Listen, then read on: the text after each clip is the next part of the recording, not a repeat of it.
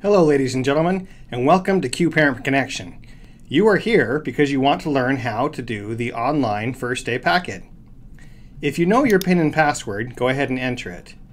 If not, click on the Need Your Login information. Here you will enter your email address. When you hit submit, it will send it to you. Or, if you get the error, please contact your student's school for further information on being signed up for Parent Connect. Go ahead and enter your PIN and password. At the top, you'll notice a red link that reads Online First Day Packet. When you select that link, there are a few steps you need to take. First, update your own information by clicking the Edit button here at the top right. The highlighted areas are things you should check. For example, if your email address is incorrect, go ahead and change it. Whenever you make a change, you'll notice it says Updates Pending at the top. When you've made all the changes you wish to make on this screen, please click Submit. Next, you need to update the information for your student. There are 3 steps to this process: the student address confirmation, updating your emergency contacts, and finally, the student update. Let's begin. Here, ladies and gentlemen, you simply look at your home address. If it's not correct, mark No and click Download and Read to get the form to update your information. The form is available here in both English and Spanish. You will need to fill out the form and bring this information to the school. All of these items here can be used as proof of residency. Regardless of which choice you make, yes or no, once you have finished, please click Submit. Next, we have emergency contacts. It's important that we have on record other authorized adults that students can be released to when you, the parent or guardian, can't be reached. So I need to add some emergency contacts. Let's go with some people who I can really trust. How about Diana Prince? And let's pretend her phone number is just a generic number. And it's a cell phone. And she is a, let's go with a friend or neighbor. And let's add another emergency contact, in this one, Clark Kent,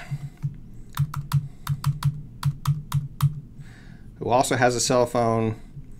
And in this case, maybe he is a, let's just call him an uncle. The point is, ladies and gentlemen, people that we can reach out to when you can't be reached. Now, at any time, you can update this list by using the X to remove a contact, or by using these arrows to rearrange the order they are in.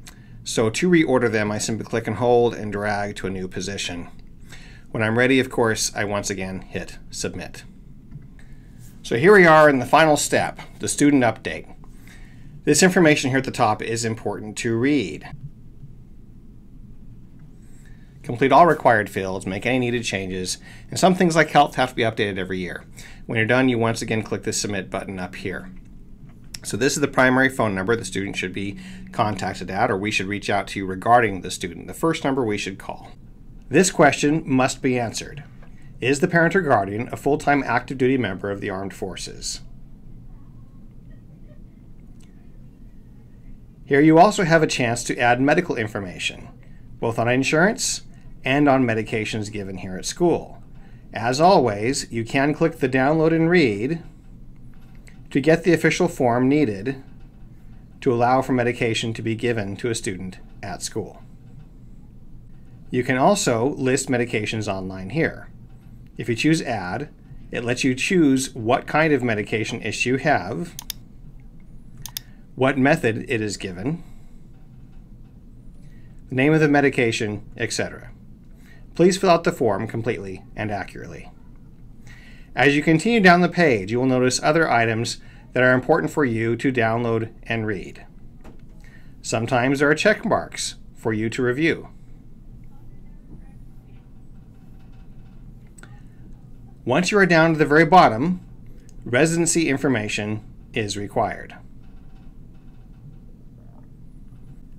Your number of years at your current residence, what type of residence you live in, and is the student in foster placement.